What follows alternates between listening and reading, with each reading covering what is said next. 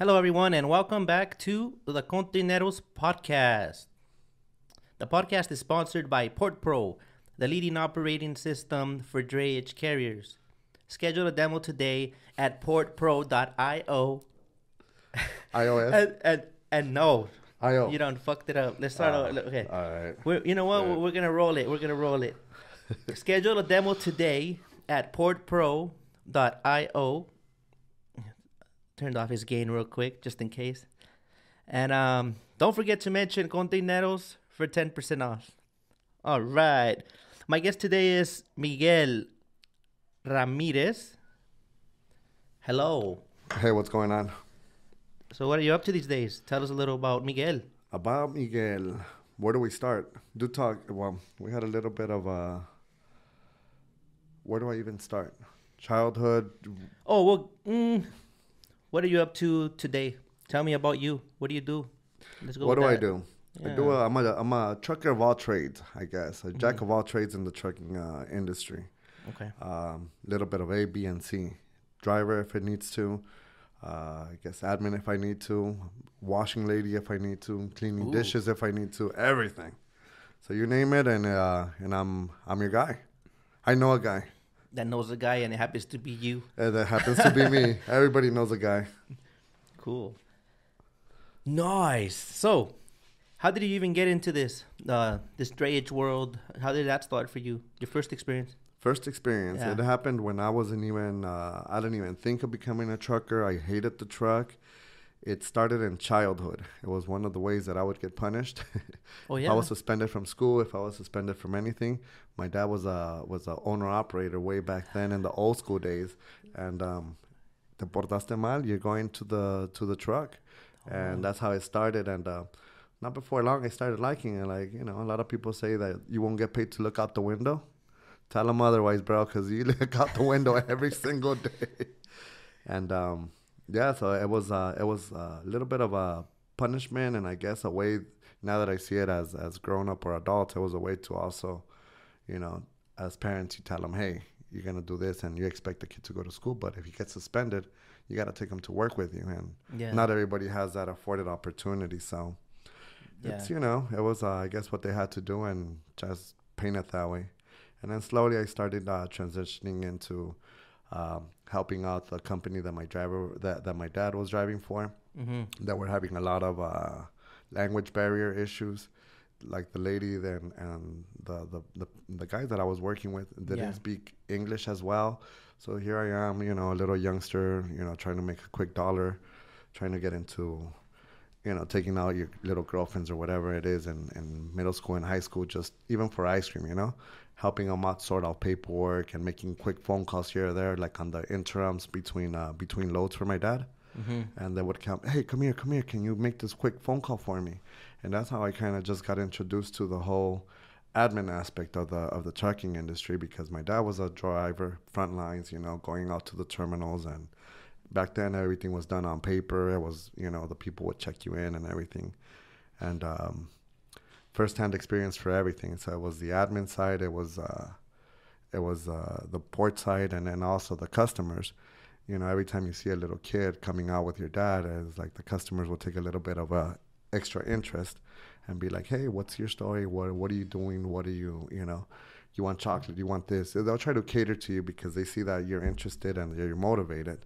So that kind of got me in the foot, and it kind of paved the way along the route. And when it was my turn to come in, it was like I already had, you know, backdoor access to a lot of the industry people. So you go way back into this. It's not like No, this is instilled in. It's in the blood. It's already. It's you know, I've been breathing this since my trucks had no filters, so I've already got enough fumes in my system. yeah. I got in at like 19. Started messing around with the port. So you like since a kid. Your dad hauled containers, or He hauled containers, Oh, yeah? and he used to take them. I used to tell him that he had a 76 or 78 Pro Star Transstar. Ugliest truck you can ever imagine. Are those Ugliest. the Chatos? That's the Chato. It's a cab over, but it's ugly. It's one of the ugliest trucks you're ever going to see. Nowadays, you don't see any Chato trucks, any cab overs. But when you see it, you just know that it just has a signature to it, and you're like, damn, that truck is ugly. I think I've seen them with chassis wheels. With chassis wheels? Yeah. It had the kind of center mass and spoke and stuff. Yeah. It was one of those. They were, huh? Old school, 24-inch tires, big, lumpy, no suspension, no power steering, no AC. The windshield wipers were sometimes your hand just going outside of the window and just going like this to it. And in las what do you call those? The pliers for the windows, old school style. Oh yeah. The vice grips. Yeah, the vice grips for the windows. That's if you're lucky and you didn't need it to go hold something down on the on the thing. If you were lucky, then you had one visor to two windows. All available to you. That's it. So any hardship that stuck with you from that young age that has influenced you, or I haven't taken any hardship into it. I think I took the hardship and just try to make the best of it. Lesson. I've tried to influence and change with whatever little positive notes that I can. When I see a driver out there struggling, when I see somebody that has a bit of a language barrier, I kind of see my dad reflected into all these people, and then just go out there and help. Selfless. It's just gonna be out there. You don't expect anything. You just I saw the struggles my dad went through. I saw the hardship. I saw his tears. I saw his frustrations, and it's one of those things that you just sometimes want to pay forward or pay back. Sometimes if you're on the middle of the road somewhere and stranded, all you need is something very simple, something very basic, a fuse or a little hose or maybe just a know-how. Just stop over and, just lend a helping hand. And if It's simple, but just the fact that no one stops makes it impossible. It's for that moment. Mission impossible. And then sometimes with the moments of frustrations as your drivers or because it's happened to me that it's like, oh, where do I find a little wire? And I just need to make a quick clamp or something. And if I only had something and somebody stops by and I was like, oh, you can use this from the floor or something. But you just blur to that. You're just like, complete. Don't see it. You don't see the options. Those working on it together, it's... once you get a little... I'm a Mickey Mouse specialist, I'll tell you. I love coming up with shit, One time se me rompió una manguera, a hose ripped coming from Shafter. All right. And it was the hoses are made of like 3 layers, I believe, right? Yeah. There's like that orange looking the end. Then there's that mesh, like a panties, like them sexy panties. It's a nylon. Okay. And then it's another layer of rubber. Yeah. So that outer layer had ripped, and you could see the nylon, the mesh or whatever. Mm-hmm. So all I did was just wrap it with I put a bag, literally a plastic bag.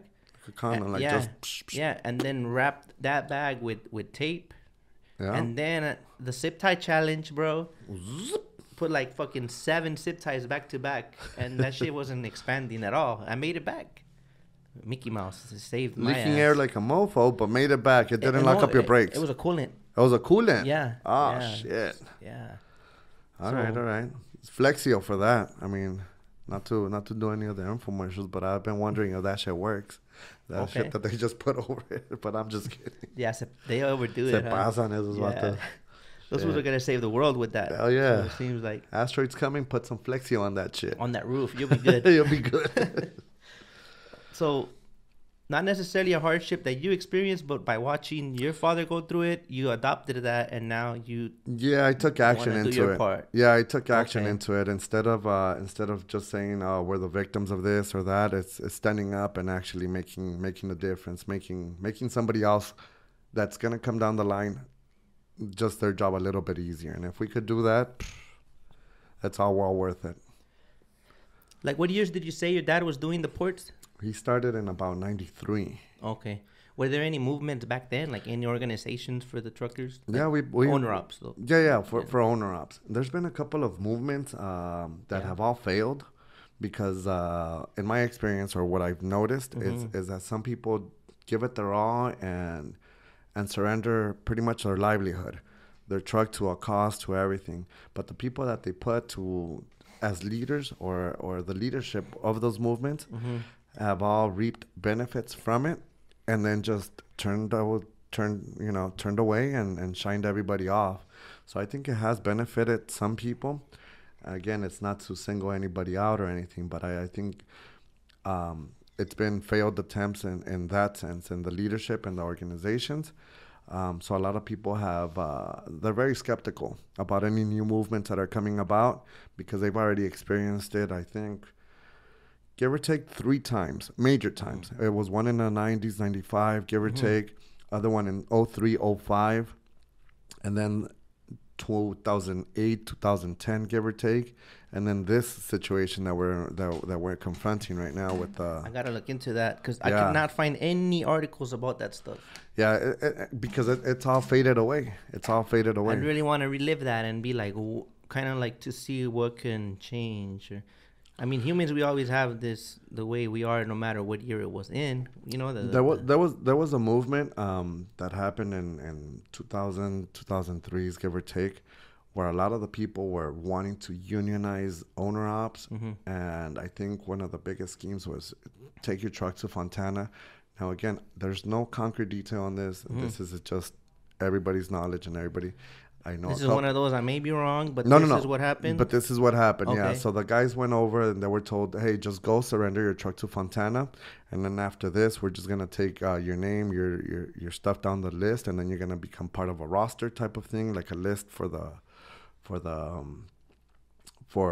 know, whatever ILW, that union was going to be. For whatever that union was going to be, we're going to get you down as the roster.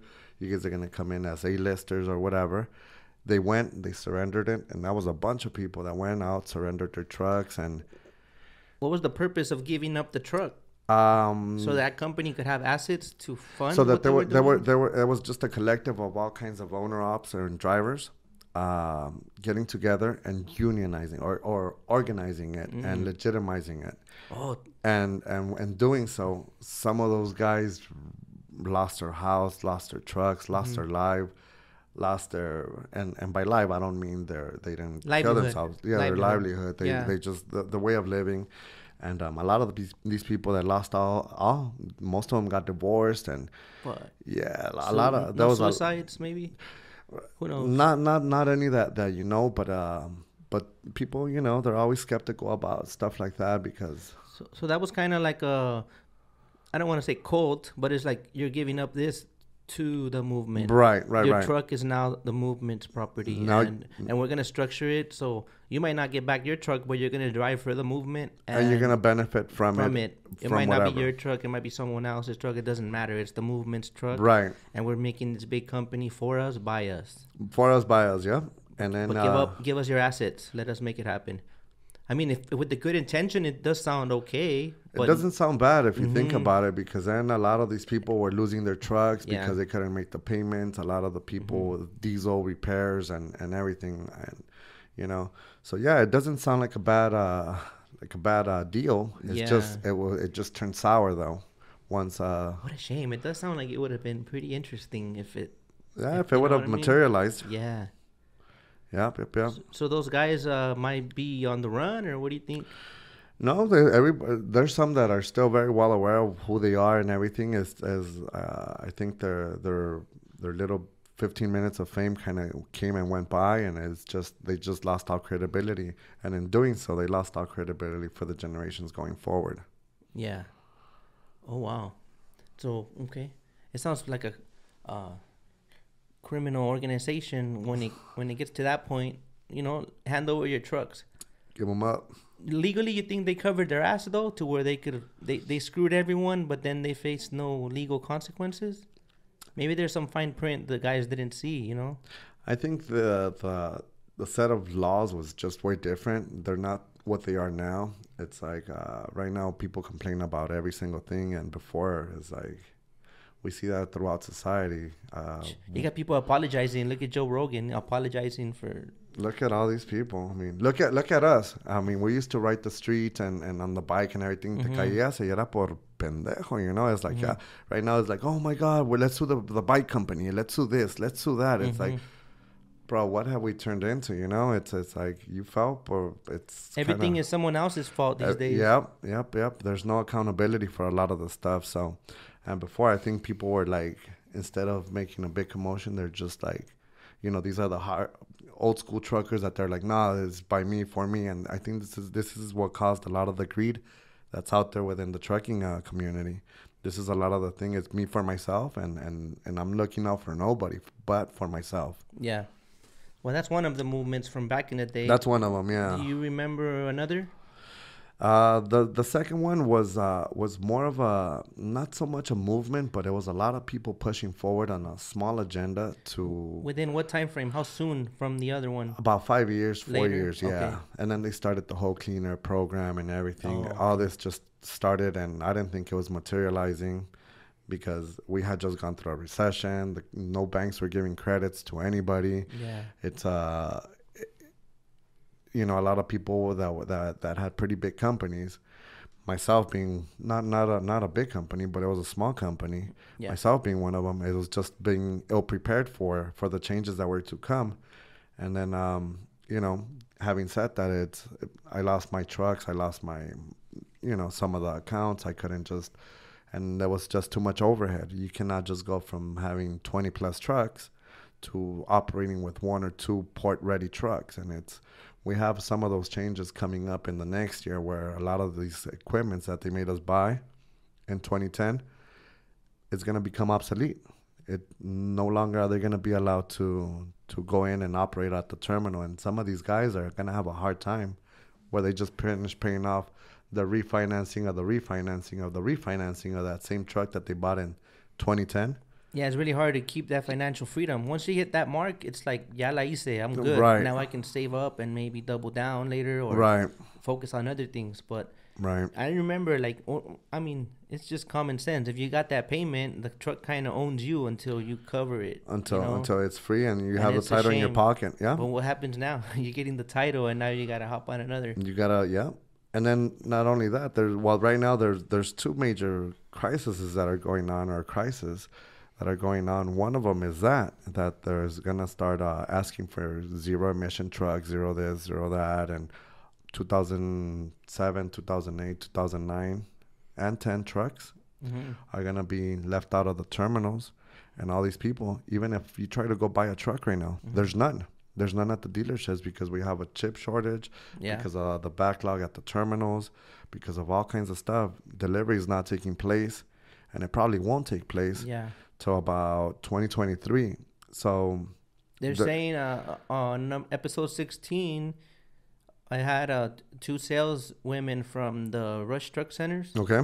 And they were saying that it's very real, this shortage. Yeah, it's a true fact. It's normally, a true story. the customer would order the truck, and it'll take like 5-6 weeks to get it on the assembly line. Once it's on the assembly line, it was made in a day. Right. That's how easy. Now, if you do the same process, it's a year minimum. And everything that's coming off the assembly lines is already kind of spoken for. Somebody already bought it upfront, cash money. They said there's nothing on the lot. You can't go look at a truck on the lot. Like, there's none. I tried last week. I went to go look at 2022's 2020. There's none.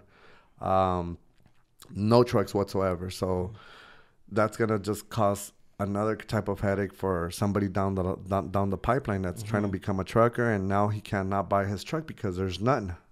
There's none. Truck prices have gone up. I mean, we see even used trucks, 2016, 2017, double. Literally double. So I had a question for you. Is legacy trucks the same as a grandfathered in truck? Is that just another word they use to describe it? Legacy trucks? Yeah, and a lot of those are just gonna become obsolete starting next year anyway. So because I think there might be a last minute update, but I need to confirm. Yeah, and I think it's still lingered. It's like mileage based or years, whichever comes last. Less than 800,000 miles, or and 13, no more than 18 years. 18 years is the manufactured specific date. And they give manufacturers different one. Kenworth, Freightliner, Peterbilt, all these manufacturers, they give a life expectancy of 18 years under chassis and drivetrain and everything. Just, after that, get a new truck because of the wear and tear and stresses that they perform.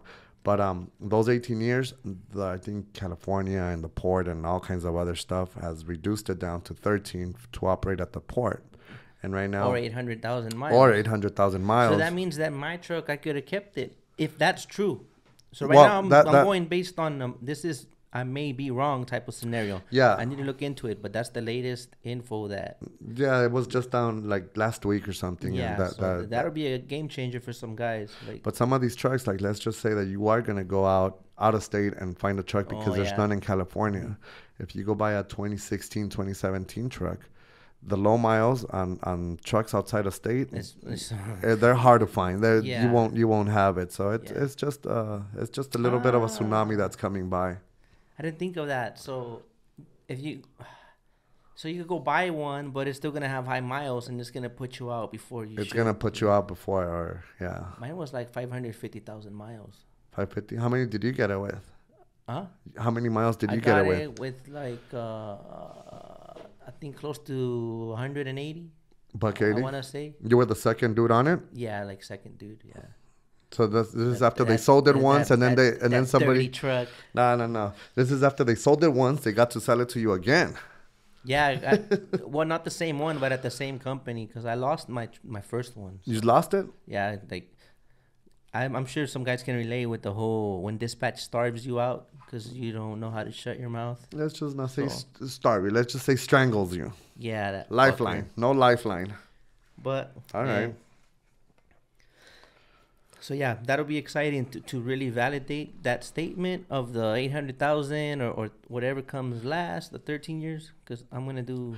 There's a couple of articles that are coming up and a couple of seminars that we should keep an eye out and actually be heard. And that's another thing. Drivers and share it with guys before they pull the trigger on getting rid of the truck. Exactly. And also, if you're gonna get rid of the truck, then just make it proportional. Before this was happening. If we were not in the crisis we're in, the supply chain and all this, right. The lack of parts and all this stuff, they would be like, oh, your truck's on the way out, we'll give you 10 grand, and you're lucky. Well, there's no grants right now because even the grant programs that there is available, there is no trucks to put a VIN number to it, so they're not. Oh yeah, they stopped it. Yeah, they stopped it. 10 grand. My dad was one of those. He started the whole grant program and everything, and he got rejected because there's going to be no delivery in the near future for the brand new trucks. And I think the grant programs were okay. There were about 100 grand that they were going to do for the state, and a couple of manufacturers that are actually being proactive about certain grants and keeping certain things in line. But they stopped because there's nobody to pay because there's not a VIN number to associate to that grant. Oh, okay, got it. But like I said, that means right now that instead of getting 10 grand, because people know it's on the way out, the guys, if they do sell it, now's their time. If they're going to hang up the keys, now's the time to get good money for that used truck. Right. I just don't want guys to be fooled into thinking that because your truck's on homework. The way out, do your homework you're going to give it away. Someone else on episode 16, they also shared a story. This guy sold the truck, like, shortly after he saw it online for sale for way more. Like, he got cheated. He got cheated out of. Yeah. So let's do our homework because we got time to do homework. That's it. And so you mentioned you had a company. What's the most you ever made as a company owner? Like, if you don't mind sharing, there's there really a lot of money, like they say? Like, it's not a lot of money because you do go through, like, the revenue is really high. It's high invoices, it's high volumes, it's high everything. And I think it was about $5-6 million that it was around the time. But everything goes out on expenses. Everything goes out on payroll, on overhead, on How does it feel to look at those numbers? You know what? When you're on it, you're not thinking about it. You're not looking at it from an outside person. You're looking at it like, this is what I have. This is how much payroll is it. Can I cover payroll? Can I cover this? Can I cover this? How am I going to do this? How am I going to do that? And instead of looking at being a third party or being somebody from an outside perspective, being like, damn, this guy's generating $7 million a year. It's like, sounds like a lot. But once you see it. Proportional. Right. One truck, $5 grand. 100 trucks. You name it, yeah. Okay. Yeah. It comes with that same amount of losses. Exactly. If you do lose. Yep. And liabilities go through the roof. I mean, not only are you responsible as an owner operator, you're responsible for you and the truck, and that's it. If anything happens to the truck, you're responsible for it. But all of a sudden, you just become responsible for 20, 30 families that you're out there, that your trucks are out there. And that's a whole different headache. It's a whole different set of rules. So, yeah, it's just more responsibilities and liabilities more than anything. Okay. Would you be interested in doing another one in the future? Or the way things are going now, you kind of... I think I stepped a little bit on the side for a while, and I was dormant. I had to kind of reorganize my thoughts and see where I wanted to go. And I started helping out another one of the trucking outfits that's out there right now and doing pretty good moves. I did my part on everything. Once I thought I was able to get back on my feet, I started to, and this is where it brings me at. Now I'm an owner-operator. I've got a couple of trucks running here or there. I don't think I'll ever want to blow it out of proportion again, because I do like my sleep. This is one of the things that you recuperate as you level down or scale down. It's like no longer are you wake up in the middle of the night and a little bit of a shock, like, where's the container? Where's the driver? Is he okay? It's like, I'm asleep, and it happens a lot. Shit. A lot. You lose sleep over it. It's like, these are the things that some people don't talk about, but we go through it as a company owner. It's like, you have people that are while you're in bed and everything, people that think that you're resting and not doing anything. No, that thing is still behind your head. It's, what if a driver this? What if a driver that? We lose a lot of people and different sides, and that's when you realize that your drivers kind of become your family. When you start empathizing and caring about it, and getting more involved with everybody, and it's just, sometimes you just cannot help everybody. And they say that as a business owner, it's because now he's like this, he's like that. No, it's just sometimes you got to take back because there's more responsibility towards you. So kind of like leaving them on scene. Yeah. But not literally, but yeah, it's like it's the equivalent. It's one of those. Yeah, it's like unseen. It's not that I didn't want to respond. It's just maybe I was busy. I was this. I was that. And then by the time that you do respond, it's like, oh, what happened? You were too busy. You're too good for me now. And it's like, yeah, if it makes you feel better, I don't even respond to my loved ones. Right? It may, like one of those scenarios. One of those. Like, Yeah. So how do you balance that with family involvement when you're running a big operation like that, or even now? What do you have to say about work-life balance? Work-life balance. Yeah. That's been one of the toughest challenges ever. I think you just try to incorporate family into the business and business into the family. You try to instill that, and I think if you're able to get that within the tightness of the community or of the family, of the bond, you're able to be very, very profitable because everybody's on the same page. Everybody knows what they're about. It can be the same business, but different little windows to it and different channels to it. And you could tell them off, and they won't sue you. And they won't sue you because, or you could just, they? or you could just tell them, hey, let's go outside real quick. You come back, you can squabble a little here or there, and it's happened. I mean, it happens. You squabble, and then you just come back, no hard feelings, and in the supper table is like you with the little shiner and stuff. You're like, yeah, you got me good, and this and that, and you were right, or I was wrong, or but certain liberties that you cannot do with employees or with general public. So work-life balance, it's something that you have to kind of incorporate both family into the business and business into the family. Like, you have to make it, it's got to be about your life. If trucking is not your life, you're in the wrong business. Trucking is my passion, listen. Trucking is my life. I was a little dude from From what? From Chipotle. Chipotle is my life. Oh, yeah? Yeah, something like that. I've never seen it, but... Never seen it? No. Sounds like it would be funny if I saw it. I'll send it to you. It's a little fat boy that he's upset about some burrito stuff or some burrito situation. I'm upset because you keep hitting that cable. I know. That's the third time. 3 strikes, you're out. Cut it. What about operating challenges? Do you want to describe different scenarios, like an operating challenge about what we just talked about, the company you had, or operating challenges in your current position? I think in general. In general? They apply to both, huh? It applies to both, and it's the same because it's operating, and regardless of what there is, we're in we're in a business, in a very simple business, if you want to put it that way. Yeah. We haul containers from point A to point B and then right back to point A. And it's a very simple business. Very simple.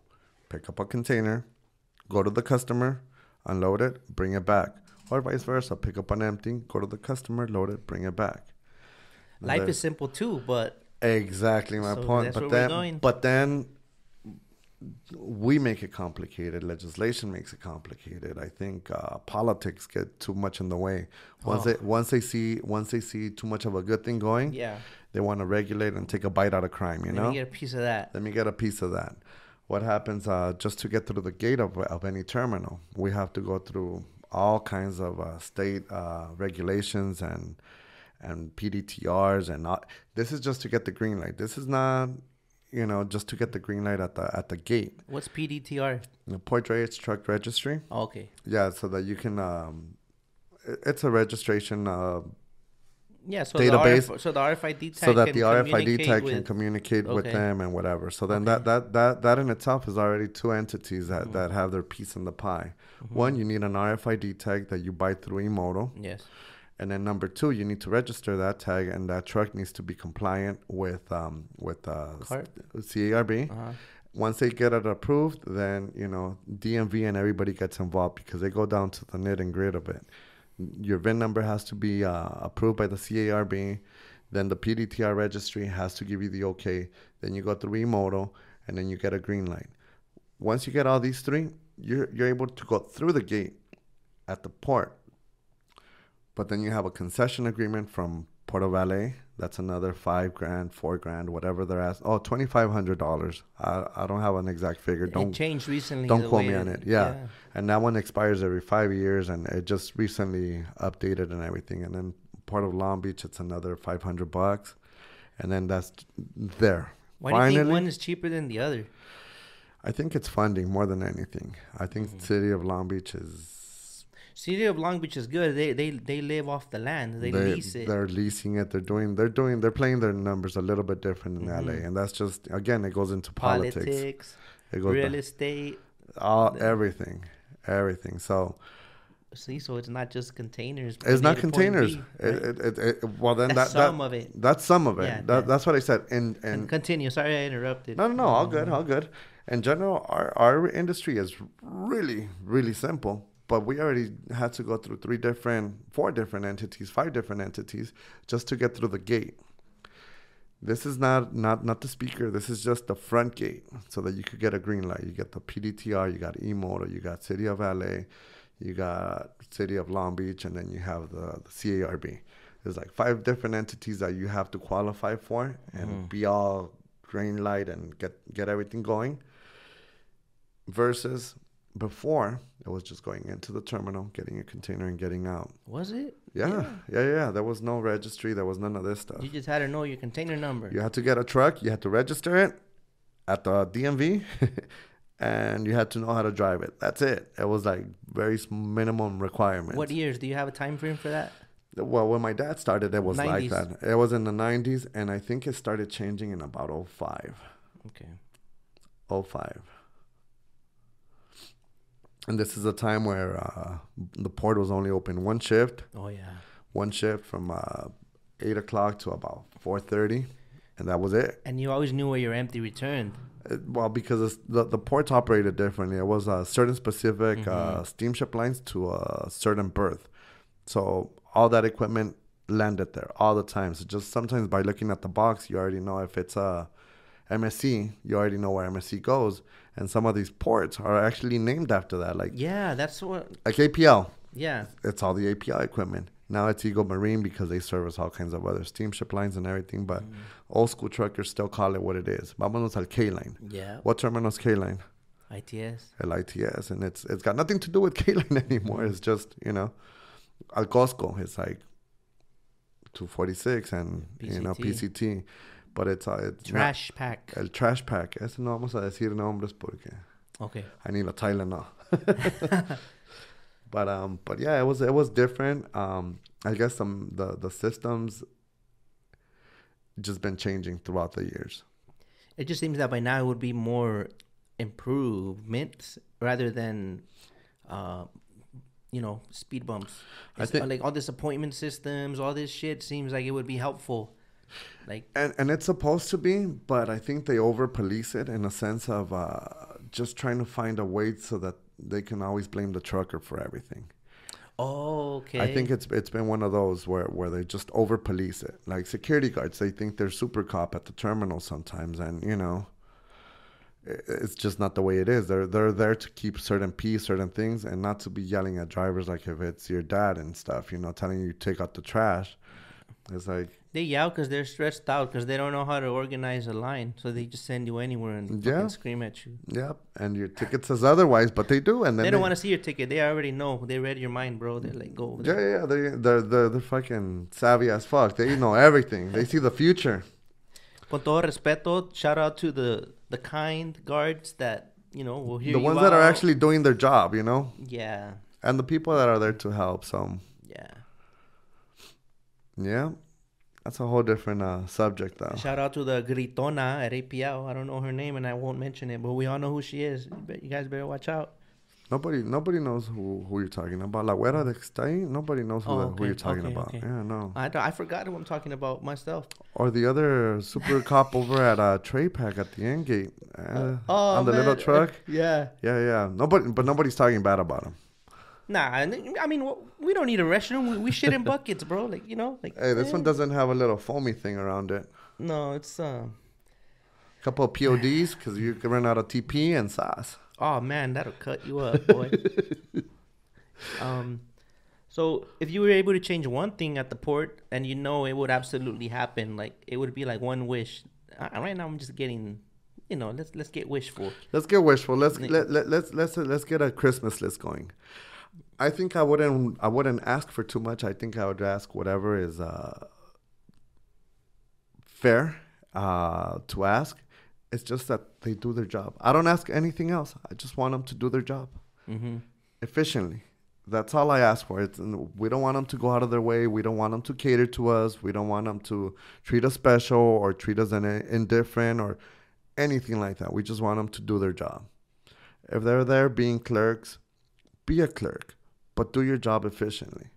If you're there to be a signal, which is the people on the bottom of the cranes, be a good signal, Dock signal. A dog, if you're there for whatever your job description is, be there and do that. And always, for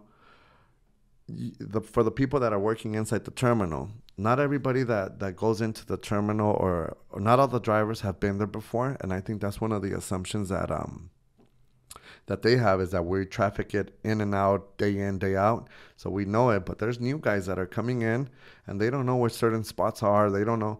If you work there and you know where the spot is and somebody just flags you down, just, roll down your window. They're just going to ask you a spot number. Just point your fingers, even if you don't want to talk. Just point the finger, give me the right direction and shut the way. That's it. So I think a lot of the trucking community is a little bit upset at that because now we got clerks that are complaining about doing their job. It's like, oh, your dispatcher didn't do the pre-gate, didn't put in the CO number, didn't put in this. Well, before it's like you would be in charge of that. But in turn, and this again goes a little bit, it sounds like I'm bashing them. In turn, they're upset because the automated system is coming. So they want everything to be done ahead of time for them so that they don't have to do anything. Which sounds like automated already. Okay. And but yet they complain that they have to go and do their job. Oh, okay. I see what you're saying. So it's like, okay, so which one of both do you want? And this is something that, that I think I ask of every single dock worker. Just do your job and do it efficiently, We understand. Some defense to that, from what I hear, is that they're understaffed, but and that can be true, and that might be true, but still, understaffed, taking in information, it should only allow certain amount of time. But spending hours at the terminal without anybody helping you, it's not an understaffed situation. That's how somebody just doesn't want to push the button and talk. And then when they do answer. They answer with an attitude as if you're ruining their chat, whatever they're having. Like if it's your fault that they have to leave their conversation and tend to you. And it's like, well, that's your job and that's your job description, you know? Yeah, I do wonder what goes on back there behind the speakers, you know, like. Let's not wonder too much, but not so much. Yeah. Yeah, not enough goes on. So, that's what you would change then, the way that they interact with you, or just asking them to do their job. That's it. Okay. I think I don't ask anything extra or anything, you know. Yeah, like whether you're short-staffed or not, it doesn't mean you can't be kind to someone. Yeah, you can't do your best with what you are. Kind, just cordial. Yeah, cordial. Just there's formalities, you know. It's I've been at the speaker a couple of times, and it's like I always answer, "Hey, good morning. What's so good about it?"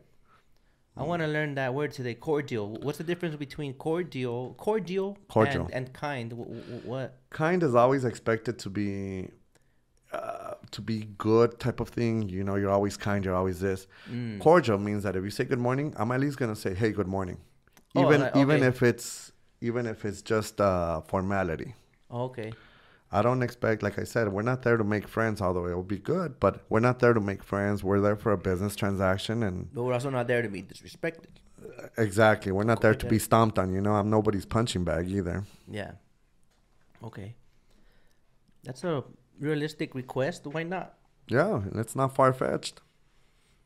Well, I want to ask you, do you know, because some people don't know how it really works. Like they see... You know, I mean, they think they go into the terminal and like the structure of how it all works. You know what I mean? Like if you go to the Starbucks, you want to complain the line is long and you want to blame the lady at the register, but you're not complaining to Starbucks for not hiring more. You know what I mean? Yeah. But that's just one aspect of it. But overall, the big drayage operation, do you have anything you can share with us about how it works? Like, I know my question is long as fuck. Look, I'm going to simplify it. All right. From the beneficial cargo owner to the consumer, can you share a little bit of what that journey is like so we could get a vivid... I'm gonna even take it back one further. Okay. So let's just say from crude materials or from Yeah, awesome. So let's take it back to even the rawest of materials, you know?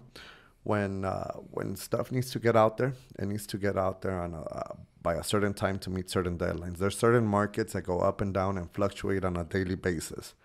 So a lot of the product that's sold overseas or bought overseas is sold on the daily basis. It's sold on the market price for that day, for whatever commodity that is. It could be steel, it could be finished goods, it could be whatever the commodity is. And it all tends to go with deadlines and with certain time frames. Now, in order to move all this steel from point A to point B, which could be overseas, it could just be across the state line, across, you know, wherever it needs to go is from point A to point B. The whole supply chain starts as soon as you load up or somebody does a purchase. If you need your product to be moved from China, from Asia, from wherever it needs to be moved to a company down in, let's just say, Oklahoma, right in the dead center of the state. It's like, okay, this company here is buying goods from China.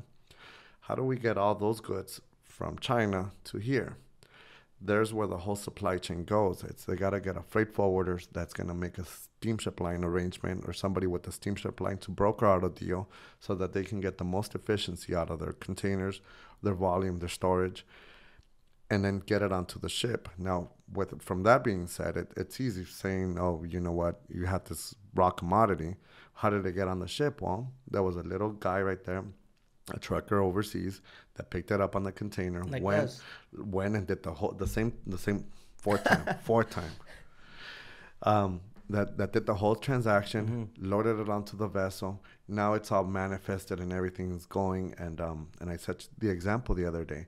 Once they load it up and close it up and seal it up, they give you a bill of lading, which is pretty much manifested information that gives you the description down to the T and the AES filings and customs filings and everything, because they're supposed to have customs is supposed to have it 72 hours before it reaches international waters. Having said that, a container is pretty much as a silent passenger on a, let's just say an airport or a whatever. It's just a silent passenger, doesn't talk, doesn't say anything, somebody has to talk for that passenger to get through customs, to get through the border, to get through everything, to go through the whole process, and then somebody has to pick them up at the airport, at the port, and then move it on forward, and out of there, that silent passenger then has to get from the door of the port all the way down to its final destination, where it's then unloaded and product is then distributed, and it's got a whole supply chain now. And the vessel is like the airline. The vessel would be the airline. The steamship line. We pretty much call them steamship lines. Airlines, it's the same thing. It's just one of the transits. It's maritime, which is ocean. The other one is flight, so it's air. Airlines and steamship lines for the maritime freight. Same thing, same scenario. Just think about it like that. So our job as when you get that order, when you get that manifest in or that work order from the customer, it gives you a list of passengers that you need to move out of the, let's just say, the port or the airport at a certain time, because or else nobody's gonna babysit them for free. Oh, got Then it. they're gonna start, then they're gonna start charging. Hey, we gotta take care of these, and nobody's picked them up yet. That's when demurrages start occurring and everything. So you have a certain time frame to get all the containers out, and then not only that, it's like once they go and do their due, get unloaded, then you have a certain time to get the containers right back in. So the vessel, the steamship line, that's one thing. It's just a vehicle, yep. And the terminal is a whole another operation. It's a whole different operation. The vessel or the steamship line is the customer of the terminal. Yep. Right? Yep. So they're not related exactly. They're not related except for the management system, like managing aspect of it. Other than that, it's all third party entities, as the union is. They're just sub-hired by the terminals to come in and operate their equipment and operate their facilities. But they have nothing to do, most of the time, they have nothing to do with the steamship lines. And as far as fees, collecting the money collected from per diem is like a steamship line profit. That's a steamship line profit. Demurrage is a terminal profit. Terminal profit. So they're separate. They're separate, yeah. You just see it like it's one container taking your money. Yeah, but there's all kinds of different factors to it, and that's what I said. It's like nobody's gonna babysit your passengers that you just left unattended. They have to babysit them. They have is during within their jurisdiction, so they have to. There's certain formalities that they still have to protect, and this is where the demurrages come from. Because am I wrong for thinking this, that now it's more complicated than before? Because I want to ask you this. An evergreen vessel, Sure. back in the day would have, sailed to Evergreen Terminal. Right. Right? At that point, was the terminal still separate from that? Yeah. It was just the name, right? It was the just a name. property It was just a name, and it was a way to I guess, different services. Certain steamship lines automatically service certain areas, the Pacific. Some of them go to Asia. Like we got the whole world right there. That's the floodgate to the world right there. So everything and anything comes in and out of those ports. And some are cheaper as well, right? Some that take longer and go the longer route. Those cost less. Yeah, and then there's also a frequency. If they're going there constantly, you can also get a cheaper rate because now instead of sending their own empties back to Asia because they need to get loads back over here. If you got an export, then they'll be like, hey, well, we're going over there anyways. I'll just charge you this just to get the empty back, and like diesel money type of thing. If you're gonna be coming back with an empty, might as well get something to load, and even if it's just diesel money, anything is a profit. Do they make money on taking empties back? They make money on recirculating their equipment, making sure that it's always flowing. This is why the equipment departments at most of the steamship lines have such a hard time redistributing it and everything. And I think a lot of the stresses that equipment departments had was a little bit alleviated when the whole POP and all this whole chassis thing, because before they used to monitor the chassis themselves. Oh, okay. And right now they just kind of third-partied everything and then let a different entity take care of the wheels. So let me run this scenario by you. Let me know what you think. I heard that we ended up with a bunch of empties that couldn't be returned anywhere. Right. Because of this thing. Right? I may be wrong. Watch. They said that the steamship lines make money when there's a loaded container, whether it's an import or export. That's how they make money. They don't make money off of empties. Right. So there was this surge, so they just ignored those empties. They weren't taking them, but they took exports. They brought in imports and took exports. They weren't taking empties back. Is that false, or do you see why they would choose that? There is some truth to it, but I don't think it works quite as it's not that easy to explain. I think what they had was a big influx of all kinds of containers of loads.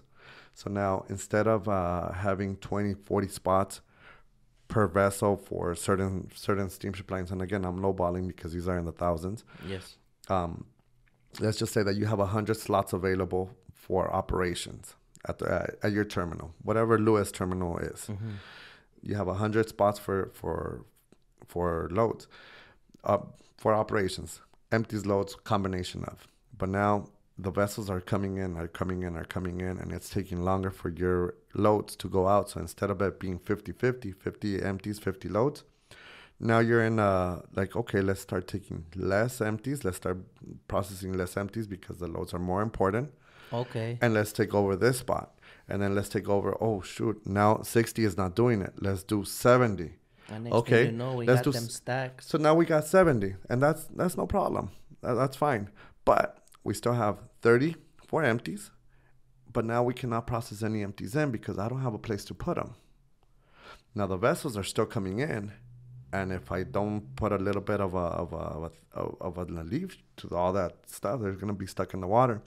Before you knew it, it was almost 100% of the terminal situation that was taken over by loads and not enough space for empties. And then we have them spilling down to the communities. We have them spilling down to the middle of the street. Some people don't even know where to put them anymore. Per diem is going to be a whole nother issue once this whole thing stops. Because the interchange agreement states that whoever the carrier is that pulled it out is responsible for terminating. But if you're not allowing them to terminate, why should they owe you any money? But the invoices are still going to come in because they're done kind of systematic. You're still going to have to dispute. Yeah, and you're still going to have to dispute it and everything.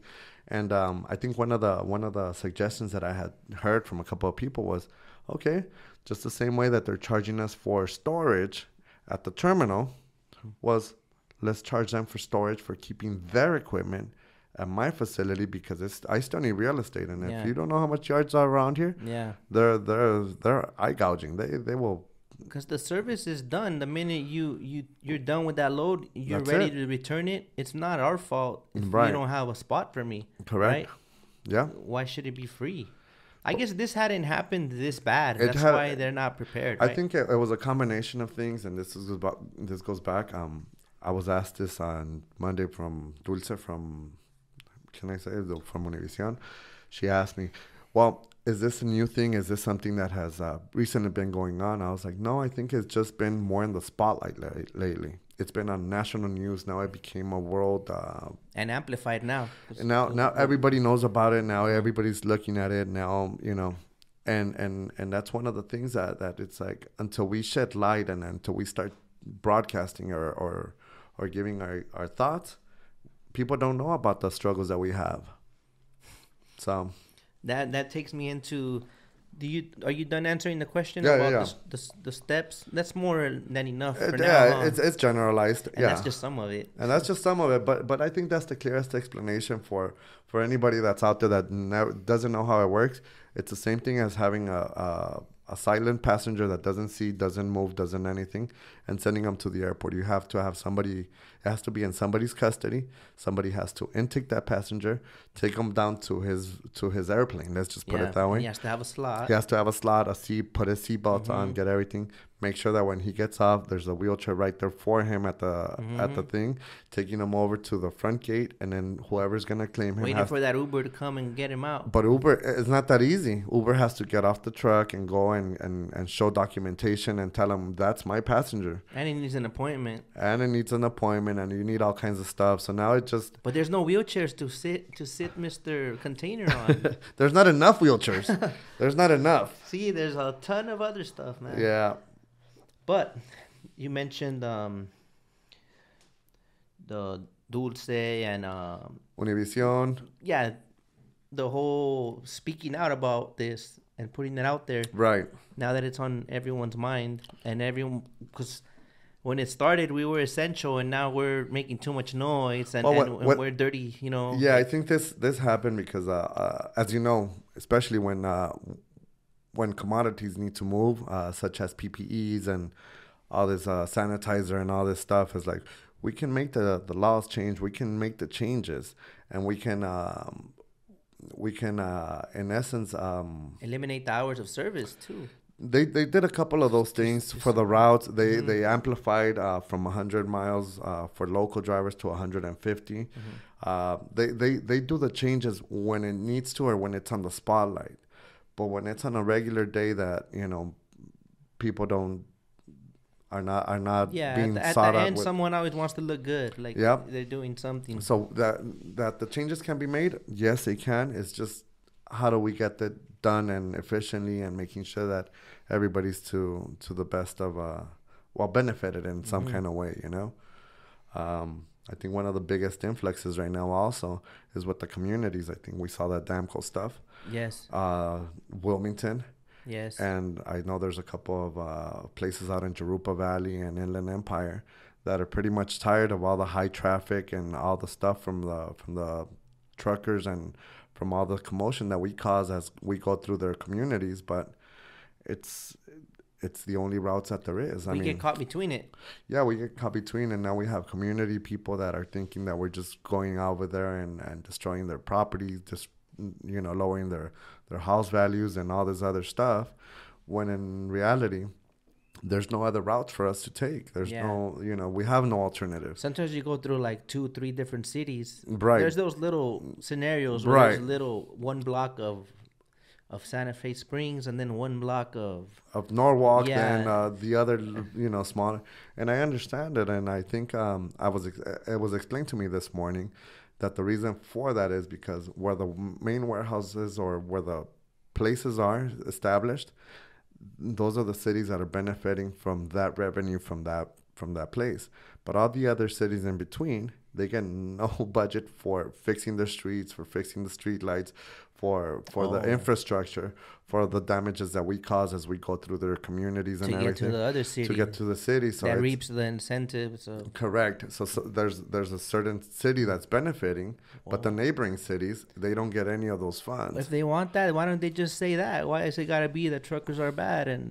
Well, they are bad, in essence, to their community. Yeah. But we're not saying that we're delivering essential goods to the warehouse so it can be distributed so that, you know, the local household does not go off their basket, you know. They need their essentials. They need their toilet paper. They need the cleaning supplies. You need your Nikes. You need your, you know, you need your stuff. There's just basic needs that are being distributed through those warehouses. And they ain't going to stop buying stuff anytime soon. So. Right. And that's another thing. It's like everybody's buying online now. So I think one of the proposals that I had heard from one of these somebody in a high position was, well, get smaller trucks so that they don't mess up the streets going through and out of there. If these big companies are sponsoring or they're the beneficial cargo owners, in essence, like the Teslas, the Walmarts, the Home Depots, you know, if they're the ones that are benefiting from this, might as well just have them do it on smaller, lighter units. You know, instead of it being done on one truckload, they could just do several of these smaller trucks, and then it would cause less damage to the road. And then I said, but it's going to cause more traffic. Yes. And, you know, then, you know, we pay road taxes. Again, we go back to the road taxes. We pay taxes galore just to keep our trucks on the road. Why shouldn't I reap the benefits of having a nice road to travel to my warehouse? I mean, if we're unaware, we just have to find a way to mutually work together, you know, communities and truckers. And I guess having outreach programs from the city or from the government officials, so that they can reach out and give us alternate routes or give us specific routes where they can do the infrastructure to support more weight, certain things that can be done. I'm confused about something, and I don't know. When I got there, I was like, "What's going on?" There was this post going around that there's gonna be a city council meeting, and it's a public hearing in regards to the noise and the damage that the truckers do on their way to Damco, Santa Fe Springs. Okay. So I'm like, okay, because we had just gone through that whole Drum Street and Wilmington and those guys complaining. Right. So now there's these guys complaining. You know, like last year we're essential, now we're noisy and annoying and fucking your street up. Cool. Well, I wanted to know what's going on. So I got the meeting ID and all that good stuff, and I logged into Zoom and I attended. But I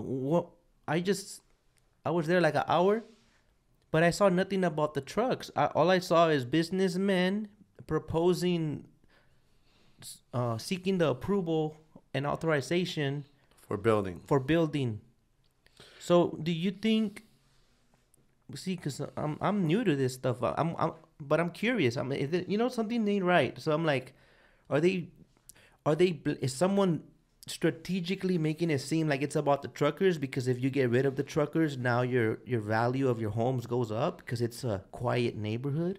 Or how could they play that card? Because no. Long story short, what the fuck does the trucker have to do with you building a property there? No, it's a little bit different than that, but it does have to do with the value of the neighborhood and the I guess general demographic of those neighborhoods. But they want to come in and build. Like, we were already there before they came to build. Or they want to come and just have us relocate so they can be there. You get it? Right. Well, you're coming to us, not to us, but to that street. And part of that is, and I'll talk to it as as an outsider to the whole thing. Part of it is that the city or whoever is doing the logistics planning for the routing, it goes through the most fucked up streets and the most poorest of neighborhoods because they don't have a voice. And this is part of why the community is so upset. It's like all these people for living there. I mean,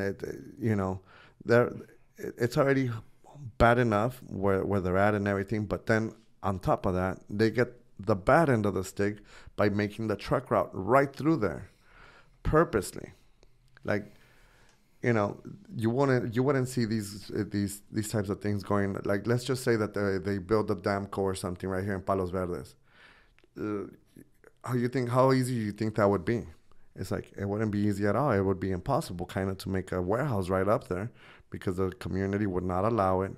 The people wouldn't allow it. Mm-hmm. And it's just because, it's going to mess up the streets or this or that. And it's a quality of life and everything. But yet they target certain areas where it's, low income communities and everything. And it's not involved and everything. And they just kind of always get shot down. So I think this is bringing a lot of light to that. Yeah. Because now we got multi-billion-dollar companies trying to build and everything.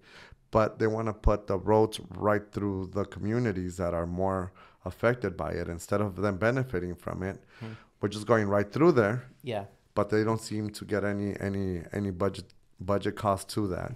And I know it's true what you said, that the communities that have less people speaking out get taken advantage of, because there was a lady on there that mentioned when there was building around there, the ground was shaking, right? Yeah.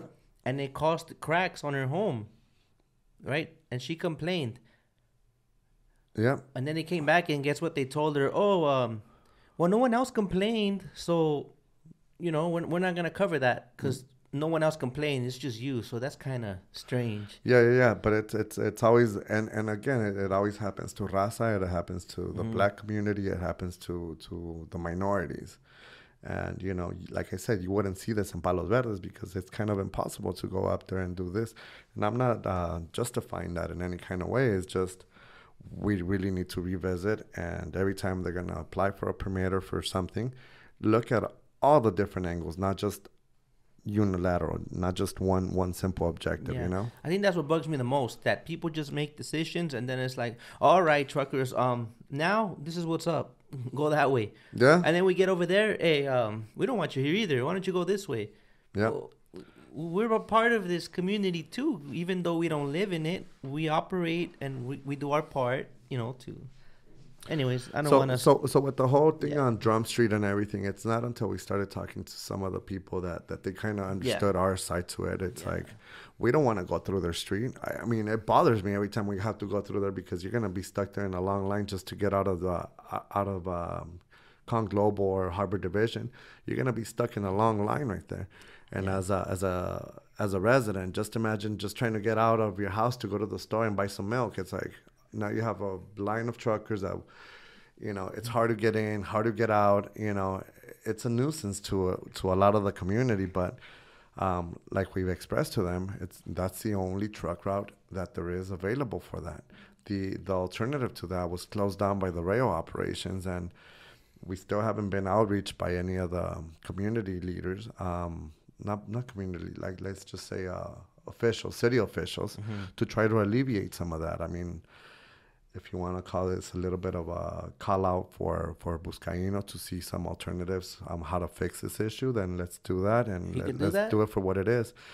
And if we get enough signatures and the community involved enough, and we show them that there's no other alternative to get there, they can at least give us an alternate route to it. Instead of going over here, we can probably go through Eubank, which is also a no truck zone right now. And then, I think there's enough going on to the trucking community, and we're being bottom of the barrel for the residents. We're being bottom of the barrel for enforcement. We're being bottom of the barrel for everything. But we need some kind of outreach, because we're right at the waterfront for the biggest, port, how are you going to be complex. right in the heart of global trade and complain that you see trucks? Exactly. And then Eubank might be a solution, but not really. It's not really a there's solution. Other homes there as well. Now they're going to complain. Right. They want us to teleport now. Like, what are we going to do? We got to get there somehow. I think the solution goes back even to port operations. They need to be more involved and get specific routes that don't involve the community, and these depots that we're accessing through those small communities are no longer needed. If we can get the terminals to be efficient at receiving their own equipment, at receiving their empties, and at moving everything, we're not asking anything outside of the norm. We're just asking them to do their jobs, to receive the empties, and to let us get our loads when they're available. Do you think it has anything to do with the jurisdiction that runs that area? Like Wilmington would be LA area, so Port of LA. Yep. Right? And Long Beach would probably, how do you think Long Beach would handle that situation? Because throughout history, Long Beach has always kind of, the funds from terminal operations and all that, they kind of put it back into the city. Yep. And create jobs and all this stuff. So I wonder if at this point, who do you think we should reach out to, I don't want to be like the crazy lady that was at that meeting last time saying that Steve Jobs should do everything because he has the money. But I'm just saying, like, how can they give back to the community with the solutions? I mean, to contribute to solutions for the problems caused by their operations. So this is this is a very good question, actually. I was thinking of alternative ways. We kind of brainstormed it with a couple of people, and we've been at it. And Long Beach, although it is part of LA, it's its own city. So it's able to make its own choices and to redistribute the funds. City of Wilmington, it's not its own city. It's a part of an unincorporated LA. So they still go down through downtown, through LA, through everything. Yeah. So LA has a big... San Pedro fell into that category as well. So and I think one of the quickest, and not quickest because it will take a lot of signatures and everything, is for Wilmington to become an independent city so that they can have jurisdiction, they can have their own funds, they can have everything, and it's a matter of getting signatures. They signed off on that themselves long ago.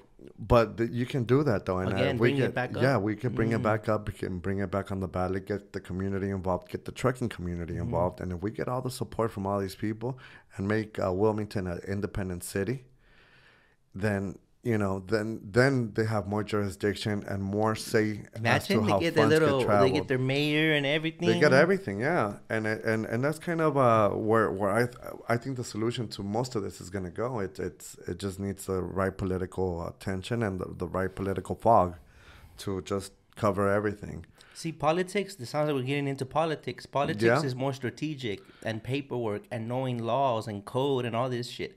And as residents, we're more visual of like face value. Right. We see a truck, we hear the noise. Of course, we're going to complain about that because that's where we're living. See, you nicked it in the butt. So you said we see a truck, we hear it, we see it.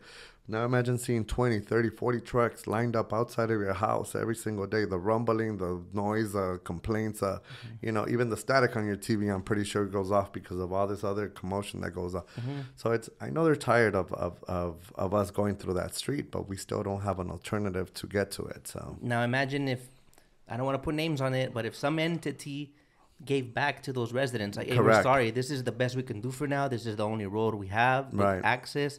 But here we're going to, maybe the sales tax, or what do you call it? The road tax? Homeowners pay certain tax a year, right? Yeah, the property tax. Maybe we'll nick that. I don't know. I'm just imagining shit. Maybe we'll eliminate your tax this year or something for the inconvenience. Or is that like wishful thinking? I'm just saying, like, no, that's actually right on there. Solid. Like, I can't do that, but here, I know what you're going through. Let me show you that I really give a shit. And a lot of the people don't know what people are going through because they don't see it firsthand. Yeah. So. Yep. Okay, moving on. Is that cool? No, let's do it.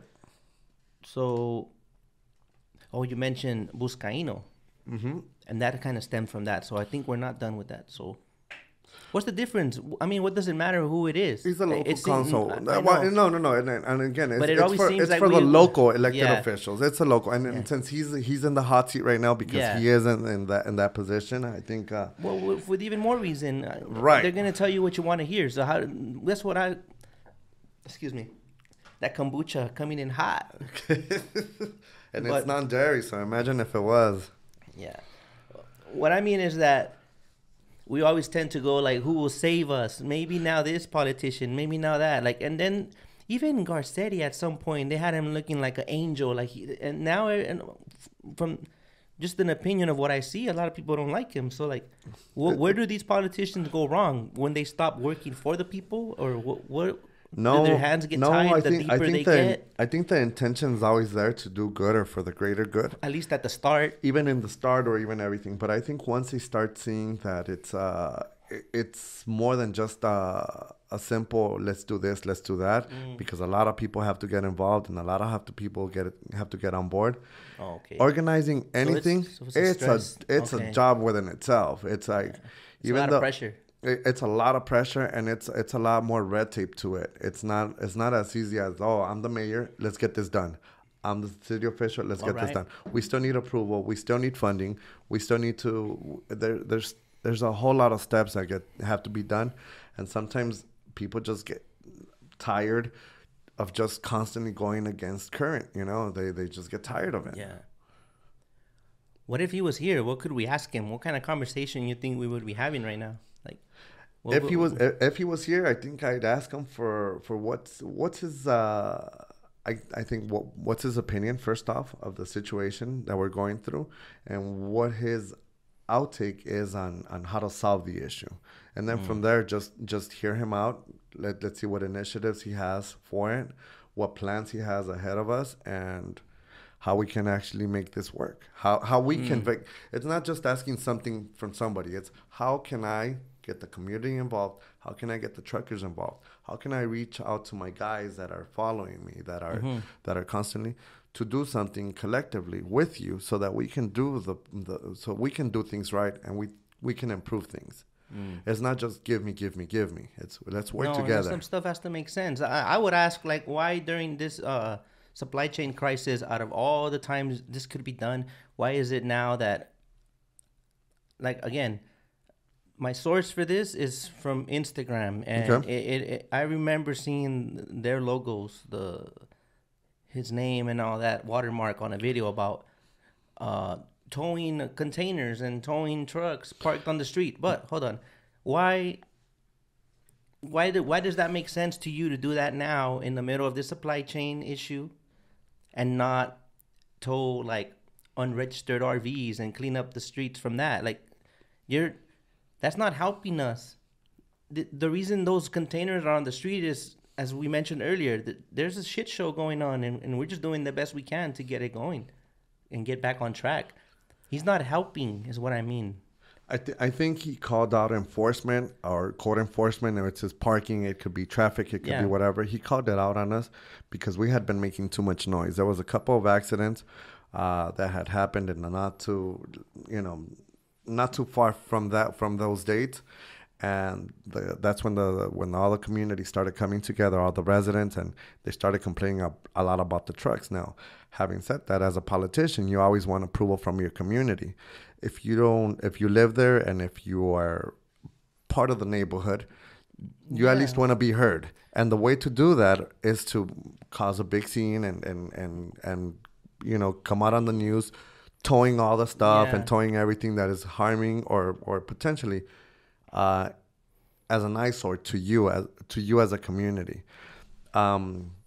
Realistically, if you wanted to do that, it would start with outreach programs and alleviation for a lot of the traffic, a lot of the stuff that goes on for the businesses that are in the community and for the port area, and just to try to see how to make things work more efficiently.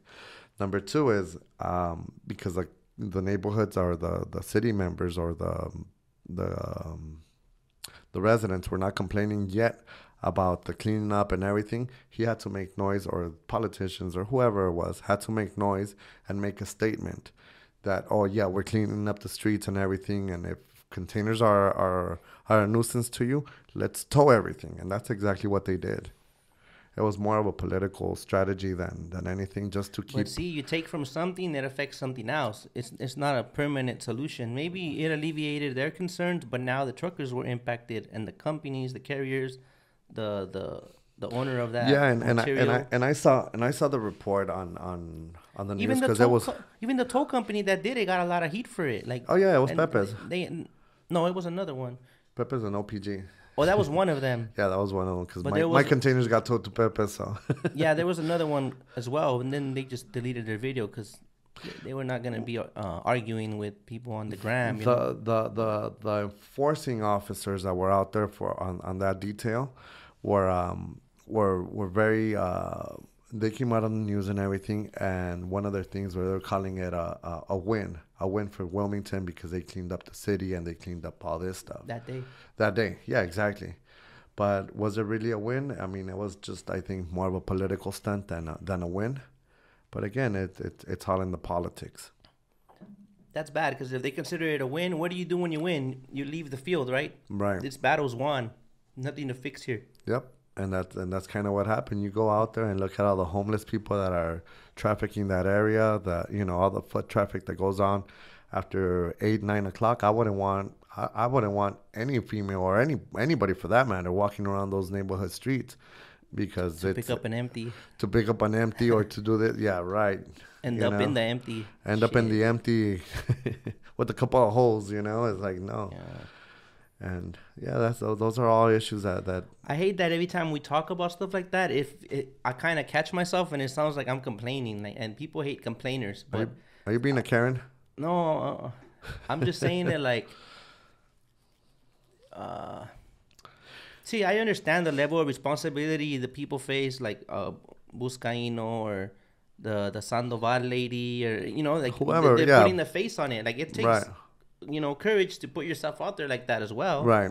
And you can make miracles, but I guess instead of this sounding like a complaining session, let's just say that this is our point of view, and you never know. What if he could hear us out? Since he's next up, yeah, we could organize some kind of like meetup. Like, how do the truckers feel about this? How can we all come up with a solution? Well, one is because we haven't organized ourselves. Oh, ouch. So yeah, no, and that's just one of the things is, we need to get organized ourselves. Now, having said that, it's not that we haven't done it or anything. It's just we haven't come into a collective and done it efficiently. I think we've made great progress using all the social media and using all these different groups that are now out there. You know, we got people that are in the trucking industry that are willing to help out. That, you know, with different groups, Containeros groups, LA Long Beach port drivers, and everybody kind of feels a little bit of Stay close to the mic, buddy. Oh, there you go. Speaking to the mic. It's right there. There we go. Let me see. No. We'd like that sexy ASMR. Hey, what's up, buddy? What you were saying, let me know. Continue. All right, let's do this. But with all these port groups that we had with social media and using it efficiently, like street turns and chassis, and we're trying to do something for ourselves since we haven't got any outreach from anybody else. We're pretty much taking things into our own accountability, finding empties, finding chassis, finding help, finding mechanics, finding anything, and we're slowly coming back together. But like I said in the beginning of the program, it's a lot of these guys have been hurt in the past really bad, really bad, and they're skeptical about trusting any one person or any one entity and putting all their eggs in that basket, because if it spills again, it's starting back from scratch and from zero. Especially when that sacrifice takes out of the food on the table. That's right. Yeah, it's literally their families on their, you know. It's on their back. And they're going to vouch for that movement and then let their family down because it didn't work. So yeah. It's like, So. Continue. I had congestion, interruption of supply chain.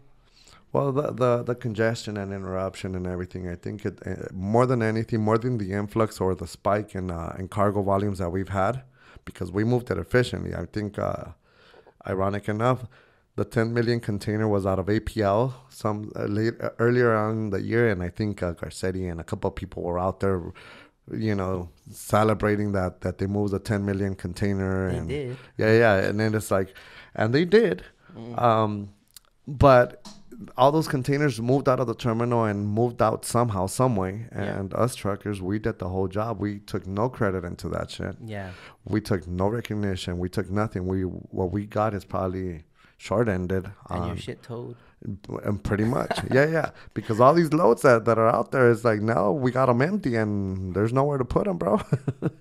Where do you put the empty? So I think for a long time we've had the supply chain kind of being administered or being held at ransom by I was going to ask you, what do you think of...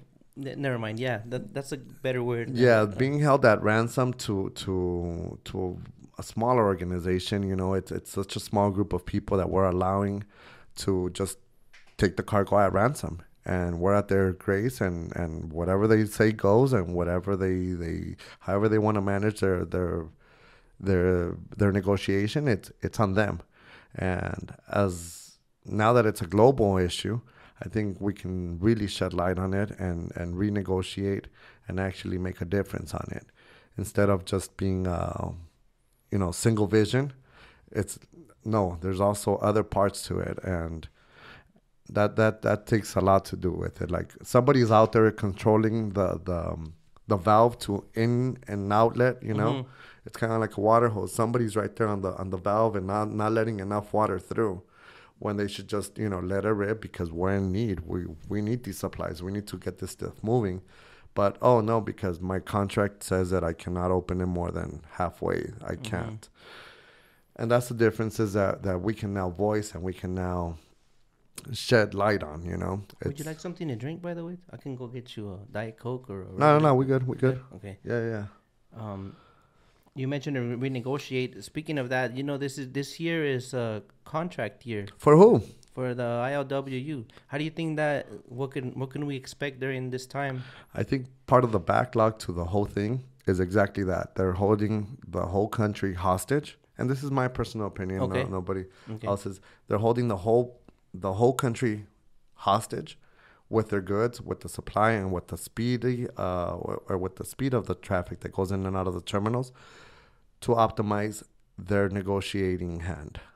If they can get more money out of it, because all of a sudden they're going to start demanding more hours, more people, more this, more, because now we have big volume. It's like, yeah, but most of it is self-inflicted, it's, you cannot go out and cry wolf when we're the ones that were, that self-caused it. Mm-hmm. So we just need to get, I guess, other entities to come in and monitor and just kind of mediate and make sure that they get what they want. So if they get what they want, then we'll be good, you think? It's still not gonna happen. It'll trickle down to us because now they got what they want, and now it'll be good for a couple of years, because every time they have a renewed contract, yeah, it goes good, and then all of a sudden when it's time to renegotiate and to do everything, then they slow it down again, and it's it's just part of the mechanism that we have to really revisit. What's the purpose? Do you know why there has to be contracts? Like what? One of the biggest things. How long are they, anyways? I think one of them is indefinite. That was signed on by Harry Bridges. Okay. And it goes way back to the initial, to the grounds or to the roots of the ILWU. Yeah. When he surrendered a lot of the bulk grain and a lot of the bulk loading on the containers. Onto the ships. The M&M agreement? The M&M. Modernization and mechanization. Mechanization and modernization, yeah. Tongue twister right there. So when that happened, they surrendered a lot of the manual jobs for loading with the shovel, for loading this, for loading that at bulk or at grain. And they surrendered a lot of the jobs to the containers, because now it just revolutionized the whole shipping industry. It was never standardized before, and now all of a sudden it became a new standard. A lot of the people were upset at him from his own union because he surrendered all those jobs. Now in turn, what he got was full jurisdiction of the waterfront, so anything that has to come in and out has to get processed within a 50-mile radius, or it's just the waterfront. Let's just say any job within the waterfront has to be done by an ILWU member. And this is where they kind of have jurisdiction over the port, over this, because every single job that is out there has to be done and performed by an ILWU member, which is why you can't change your lights inside the terminal. You can't do this. It all belongs to a certain job thing. Security. And again, we go back to the same thing when you asked earlier. It's like, well, what do you expect them, or what would you ask to be changed? I was like, nothing. I just want them to be efficient at what they do. Yeah. That's it. I think if they all did their jobs, if all the mechanics on the out gates were actually up and doing their job, they would move those lines seamlessly. They would just keep them moving. But sometimes you see them and they're on their phones, or chatting away, WhatsApp, TikTok, whatever they're doing, and they'll look at you and just disregard you entirely. And you're like, well, I got a place to be. I got to beat traffic. I got to be there. I got to make time for the kids. I got to pick them up from school. I got to whatever it is that you have to do. And they're just kind of taking something that you're not ever going to get back, and that's time, And do you think he kind of slept on it? No. I think he didn't know it would happen so fast, like where we're at now. Because, he got something, he accepted something in exchange for something that will be deemed extinct by the one thing he allowed. Right. Because now when automation comes through, there's no... It's taking longshoremen jobs, I think, so there won't be no need to protect and by all means jobs for longshoremen, because what he accepted. You get what I'm saying? Like, right. But I think we're used to such a system, and such as they were back then when he surrendered all the manual labor and all the stuff and everything, that even if it does become automated, the stuff still needs monitoring. It still needs certain skills, and it still requires certain people. And I think they're going through the same little bit of a setback what he went through back then. Like, okay, now we have a future ahead of us. This is a new future. How do we adapt to that so that we still have the pull, we still have the muscle that we have, And keep in mind, the population is way greater than it was back then. Right. So. Right. So it's still something that we have to adapt to, and we have to kind of do it collectively between trucker terminal and the whole thing, because one of the other arguments is that trucks are coming too, and they're going to be automated. And it's like, well, yeah, and when it does, we have to adapt to it, and that's just reality. We don't go unscathed from that. We know, we see it, but it's not here yet. We're not slowing down stuff just because, there's going to be an automated truck that's going to be coming over. It's like we're just going to have to start working towards it and with it. Yeah. Interesting. I mean, this can go on all day, but we're running out of time. I got a couple, maybe like two more. I got a request for you to stop turning the table. Oh, chair. this is my little OC, my little what is it? ADD.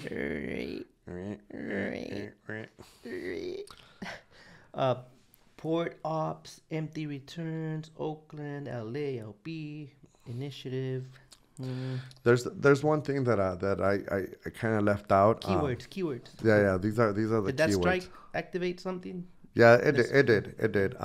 Back in the Dre Tech, the past September, whenever it was in September, that all three of the commissioners for the port were there. Okay. It was Port of LA, Long Beach, and Port of Oakland.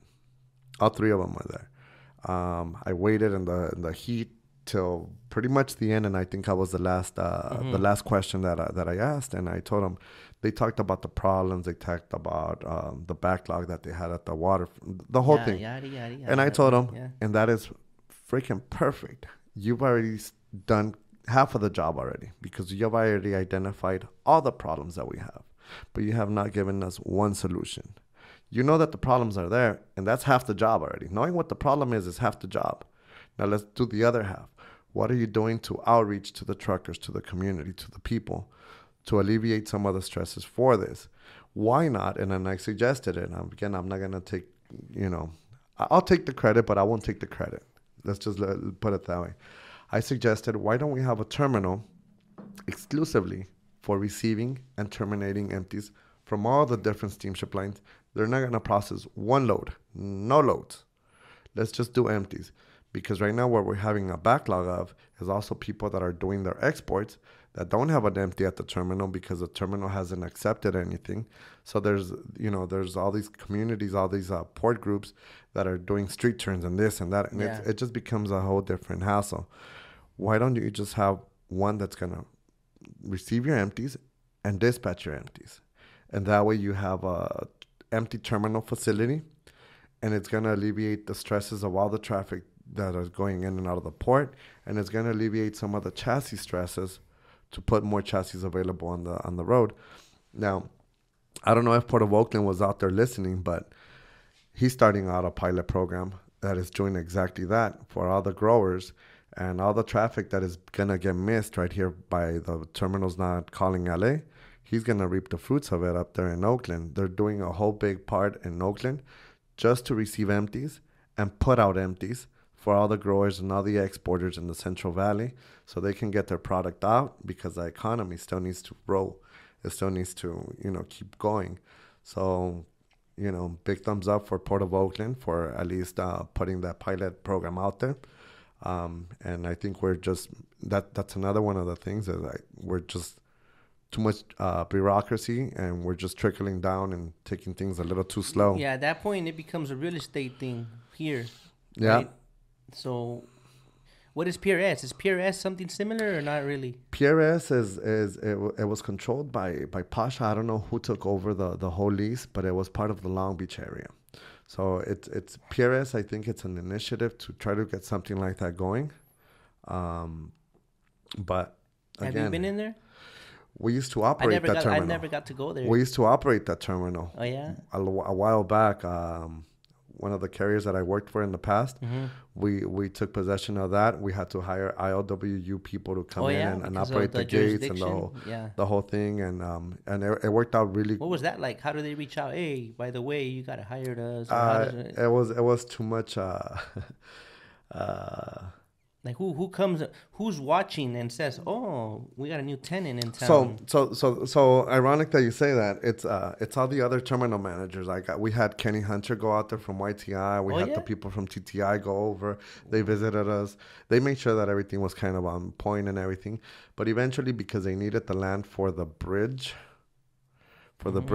they kind of ejected us from doing that. But we did pretty good. And but now it's doing the same thing. Now it's doing the same thing. Yeah. Oh my. Yeah. Interesting story. Yeah.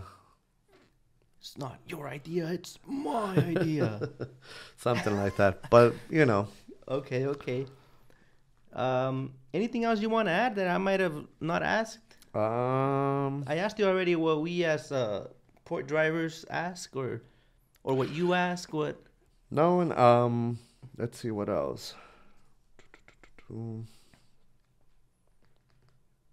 No, I think that's it. I think it should shed some light on some of the issues, and hopefully it opens up dialogue to some of the future conversations that not only we can have, but the whole community can get involved with. Okay, and where can they reach you if anyone has any questions? You have any social media or email, whatever you want to share? I do, and I kind of kidnapped it from you a while back. El Containero yeah. On Instagram. You can reach out at El Containero on Instagram. Yeah. We had a little bit of a history, so yeah. That's my name, not yours. Not yours, kind of thing. Yeah, one of those. Yay! It stuck, right? It stuck, yeah. Is there any underscore? No, huh? Nope. El Containero. At El Containero. ELKON. Like that, without the Z. CAINERO. Without the Z. Yeah, without the Z. That's it. All right. Thank you guys for tuning in. I hope you enjoyed it, and we'll catch you on the next one. And I hope we didn't bore you. Yeah, wave at the YouTube people. YouTube. And I'll say goodbye to the Spotify people. Oh, you got Spotify on this thing? Yeah. All right. Hey, goodbye, Spotify people. Yeah. No, I just made it awkward. ASMR, yeah, goodbye, everyone. Yeah. We'll see you. Should I start tapping this shit?